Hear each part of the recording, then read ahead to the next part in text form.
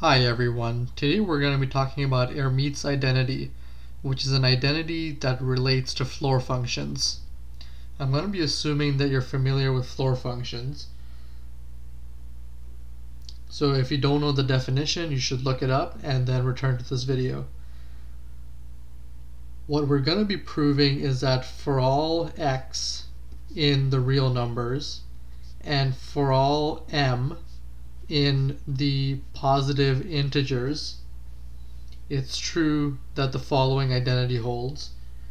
The floor function of x plus the floor function of x plus 1 over m plus the floor function of x plus 2 over m all the way through to the floor function of x plus m minus 1 over m, so just one step shy of m, is equal to the floor function of mx.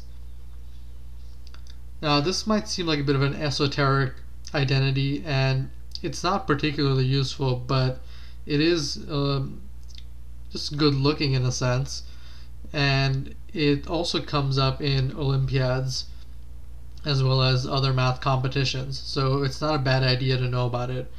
Mainly its good feature is that it helps to simplify expressions. So oftentimes we come up with the complicated one through some argument, and then we can replace it with the simple one. So let's go ahead with proving it. What we're going to do is we're going to let f of x let's first fix an m in the positive integers so that we don't have two variables moving around, x and m. So we've fixed m, and what we do is that we let f of x equal to the floor function of x plus the floor function of x plus 1 over m all the way through to the floor function of x plus m minus 1 over m, and we subtract the floor of mx. So we have our left side here and we have our right side here, and we've just done left minus right. So this is left minus right. And what we want to do is to show that f of x equals 0 for all x in the real numbers. If we do that, then we're done.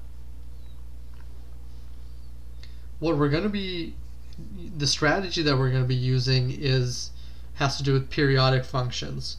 So notice that the function that is identically 0, in a sense it's periodic because it can have any period.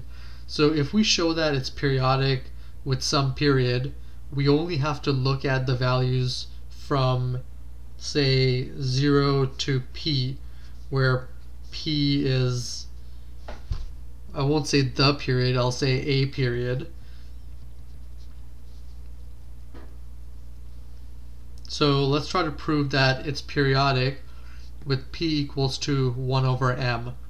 Now this is a bit of a brilliant trick, but it does work out. So f of x plus 1 over m is equal to the floor of x plus 1 over m plus the floor of x plus 2 over m all the way through to x plus 1 over m plus m minus 1 over m. And over here on the final term is minus m times x plus 1 over m. And this really, it's the last two terms that we have to really think about, and what we get is the floor of x plus 1 over m plus the floor of x plus 2 over m all the way through to, I'm going to be inserting the term right before that so it's clear what's going on.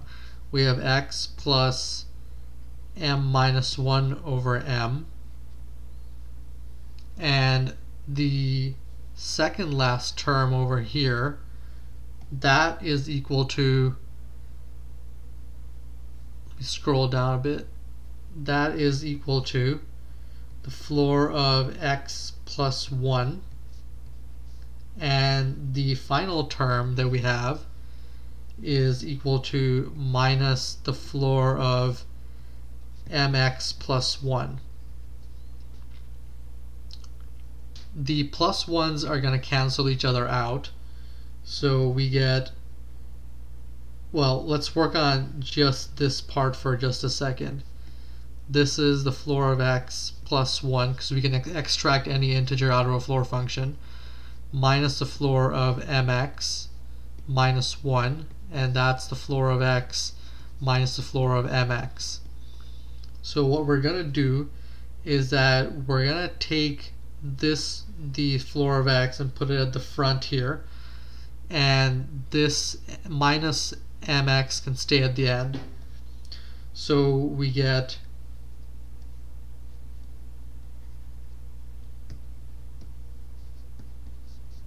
the floor of x plus the floor of x plus 1 over m plus the floor of x plus 2 over m all the way through to the floor of x plus m minus 1 over m minus floor of mx. And if you're paying attention, you will recognize that this is simply equal to f of x. So we proved that f of x plus 1 over m is equal to f of x for all real x. And that means there is, in fact, a period of 1 over m. So that allows us to focus on a particular interval. What we want now is for all x in the half open interval from 0 to 1 over m, f of x is identically 0. So let's prove that. Let me rewrite for you what the function is again so that you're reminded of it.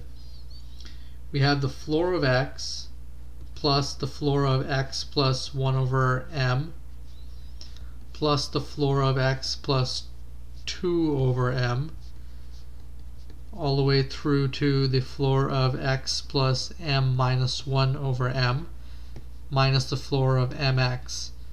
And miraculously it's going to turn out that each of these terms individually equal to 0 on this particular interval. So let's prove that. Notice that these terms x plus 1 over m, x plus 2 over m, all the way through to x plus m minus 1 over m, they're all of a particular form.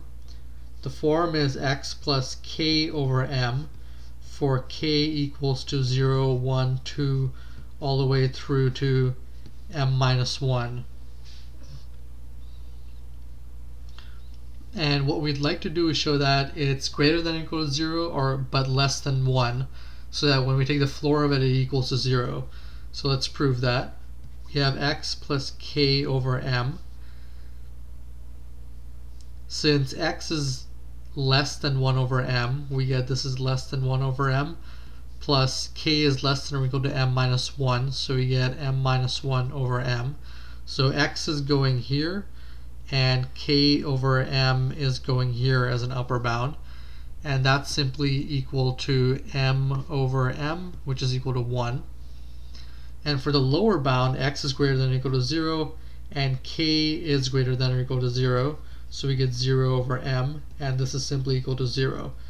So just to remove the clutter for a second, we get x plus k over m is less than 1 but greater than or equal to 0, which implies that the floor of x plus k over m is equal to 0, since that's the only possible integer in the interval from 0 to 1 that doesn't include 1 but includes 0.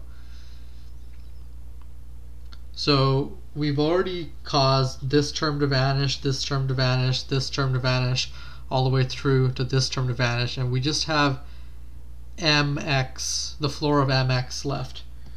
So let's see what we can do about that. What we're going to show is that that's also identically equal to 0, and that's because the x is greater than or equal to 0 but less than 1 over m. And so if we multiply through by m, we get 0 is less than or equal to mx is less than 1, and that means the floor of mx is also equal to 0. So we've proved it. This proves Hermite's identity.